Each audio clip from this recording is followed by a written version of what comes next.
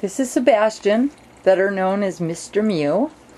Mr. Mew, about 2.5 months ago, was diagnosed with diabetes.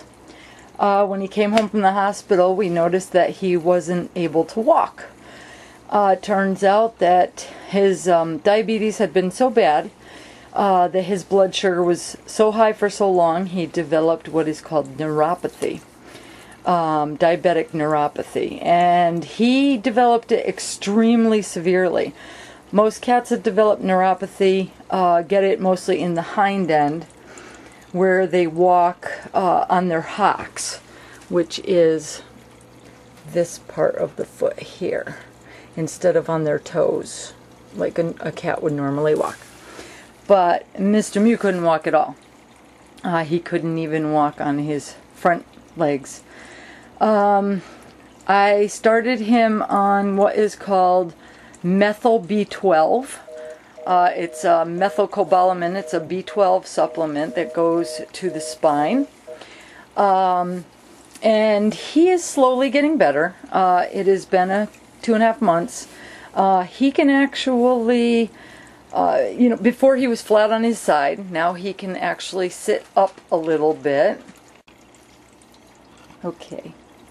There he is. He can actually get his back legs under him.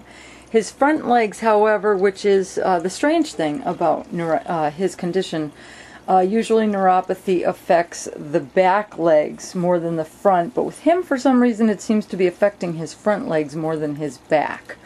The fur in the front of his legs that was shaved for when he stayed at the hospital, still, as you can see, hasn't really grown back. His front legs are kind of turned. He likes to keep them turned in.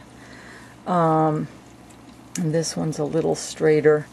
But as you can see, the fur never grew back. And that's because of the damage to the nerves that was done. And since he still hasn't recovered fully, especially this foot here, the nerves are still pretty damaged, so his fur isn't growing back completely. But he can actually crawl a little bit now, so he is getting better. He can sit up, he can crawl, he actually gets himself around a little bit.